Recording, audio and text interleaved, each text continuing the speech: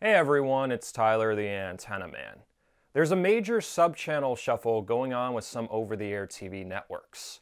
Some channels are moving to different TV stations while others are disappearing entirely. What exactly is going on?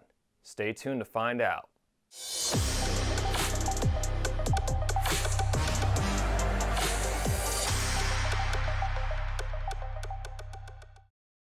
If you're a cord cutter or into antennas, make sure to subscribe to my YouTube channel and hit that little bell icon to receive a notification whenever I post a new video.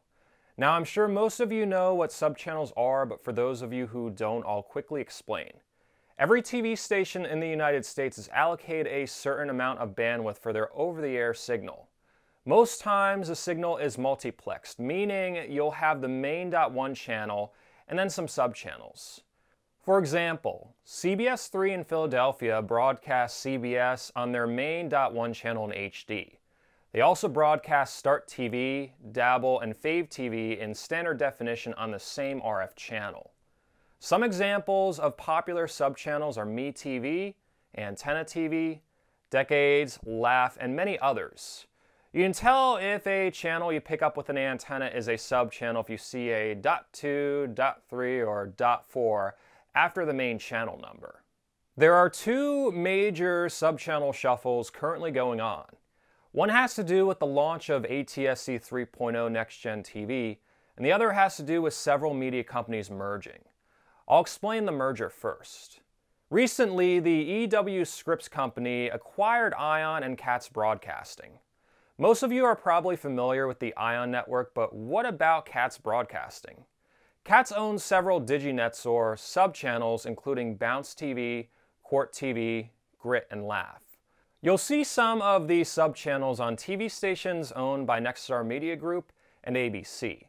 Katz made contracts with these companies to broadcast their subchannels prior to the Scripps acquisition.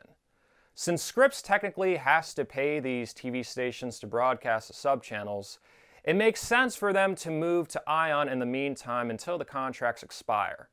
In order to make room on the ION stations, Scripps shut down ION Plus, Shop ION, and Cubo. Additional subchannels including QVC and HSN may also move off ION at some point. Here's an example to better explain things. In northeastern Pennsylvania, Bounce TV, Court TV, Grit, and Laff are on Nexstar-owned stations WBRE and WYOU. They recently went live on ION as well. Once the contracts expire on the Nexstar stations, these networks will only be seen on ION.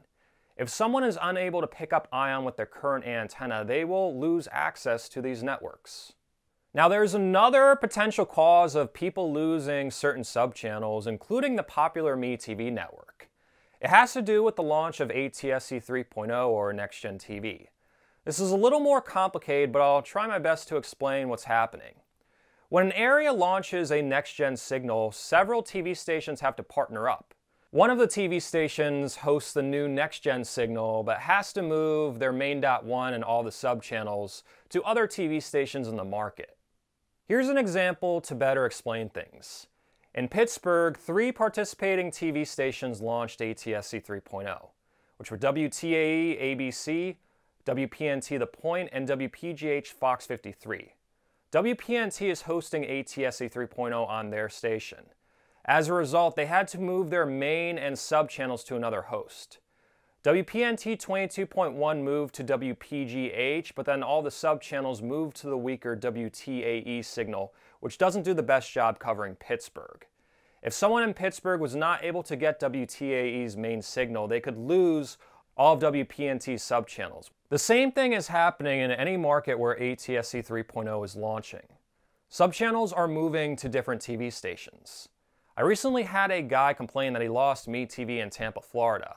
Because WMOR, the station that hosted MeTV before, launched a next-gen signal, the MeTV channel moved to WTSP CBS 10, a channel people with flat antennas may have trouble picking up since it's on the VHF band.